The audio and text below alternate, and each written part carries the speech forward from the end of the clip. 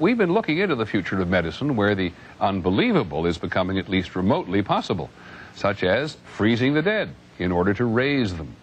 Here's ABC's Kevin Newman with medicine on the cutting edge. This ambulance is designed for someone who's already dead. The urgency is to limit the damage dying does to the brain and the body so that someone, someday, might reverse it. 90 people in America are frozen, hoping to come back to life when medicine can cure them.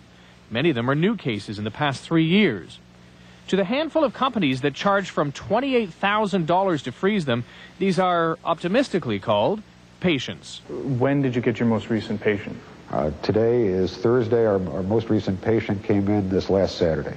She was, or is, a 90-year-old woman who suffered a heart attack and who is now inside this box cooling to minus 40 degrees with the help of ice and chemicals injected to minimize damage.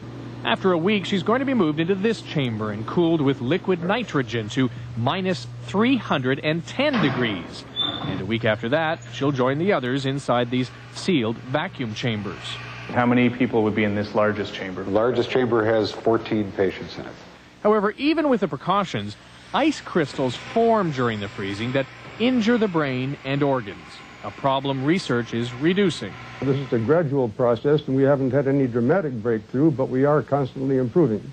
If people are being frozen with less damage, there's still the problem of how do you bring them back to life? And in 30 years, nobody's found the answer. But now, some scientists think they may have one.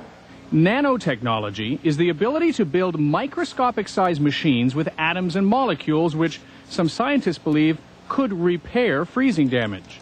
We could have fleets of small computer-controlled devices that could be injected, that would circulate throughout the body, and which would identify and correct problems. Suddenly there's an idea of how bodies already frozen can be repaired if they're ever thawed, which is also reassuring to those contemplating the process who wonder when they'll be able to come back. I'm much more confident now, much more confident that this will be a reality in the near future.